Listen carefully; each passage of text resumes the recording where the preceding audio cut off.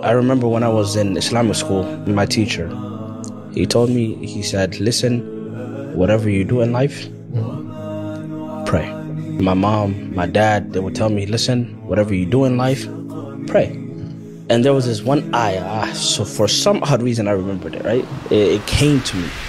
Inna salata tanha anil fahsha'i wal munkar.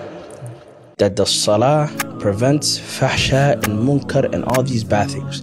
If you pray, the salah will stop all of that.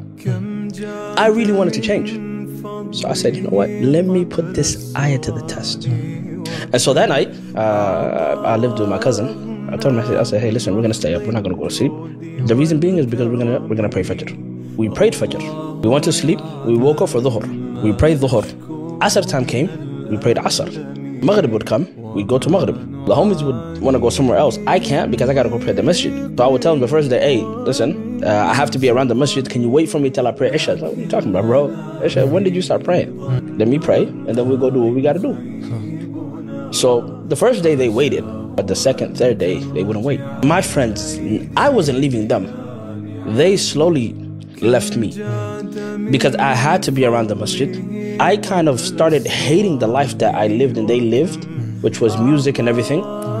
And so we just kind of left.